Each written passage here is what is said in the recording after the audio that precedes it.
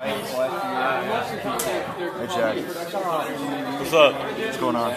It's at the gathering, you know? We're at the gathering, and people are gathering at the gathering. Good times.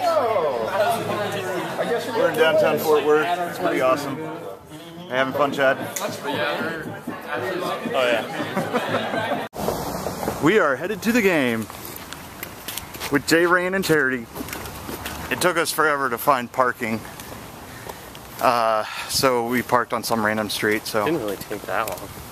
yeah, I guess. Well, you know, compared to Ohio State standards, it didn't take long at all. But you know, I just thought, well, it's TCU. According to Gordon Gee, a sister of the poor. Oh wait, no, they play the Sisters of the Poor. So I don't know. Anyways. I think they're playing some Sister of the Poor today. Who are they playing? Like New Mexico or something? I don't know. But it's going to be fun. We have tickets, and I guess they're, what are they, like lawn tickets or general admission or something like that. So, I don't know. It'll be fun. Alright. So, how long before kickoff?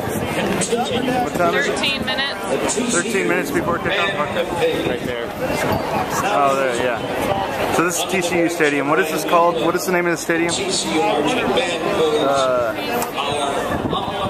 Monfrey Field? That's Mayor. It says it right there. So it's pretty packed here. We're supposed to have our Oh. That's the heartbeat of the community. The unity who stood behind us was all very sick. The community that spoke louder because we didn't know how to. Who are these guys that come on early? Like, what's that all about? The community who gave us the spirit to win, the force to follow through. It echoes throughout living rooms, wrestling houses, playgrounds, and city streets. Dance, Charity. Dance. Charity's wearing her purple. TCU purple. Well, it's not TCU purple, but it's purple. And Jordan's dancing. TCU was beating up on the Little Sisters of the Poor. It was 41-0 at halftime, so we're like, okay, let's just go. But it was fun. It was really cool. And this is like a really cool campus, by the way. Like, it has all this like light brick color, and that's a really cool building right there.